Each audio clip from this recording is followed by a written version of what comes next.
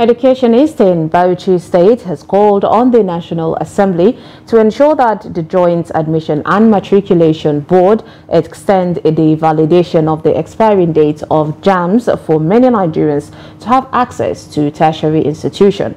Trust TV's Adamu Imam reports.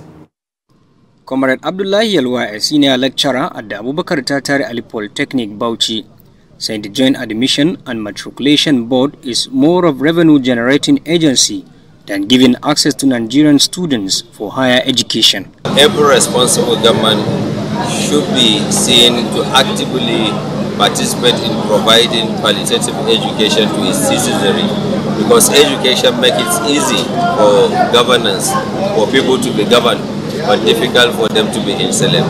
And when you educate people, you have laid the foundation for peaceful coexistence and economic development and political, emancipation.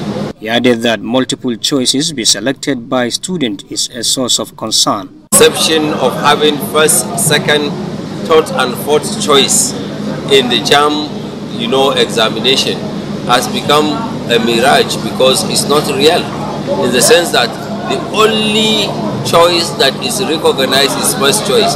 So you have to change institution if you cannot be admitted in the first instance, and you have to change department, and you have to change course, and so on and so forth. So why should JAMB be deceiving Nigerians with all the number of choices, whereas they are not useful? Let JAMB accept that we have only one choice. And some students on their part expressed concern about the cut of marks required by JAMB for admission. JAMB should think of a way to at least curtail the very particular marks. Because talking about institutions going for 200, it's not that we are fighting about that.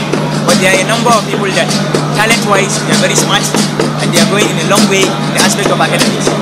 If there should be an agreed cut-off point that will be given generally, something like 140 and 50 or 60, I want to believe a number of vulnerable masses and students will have the chance to study in the university. Stakeholders maintain that education is a pathway to prosperity, hence the need for government to give more priority to the sector.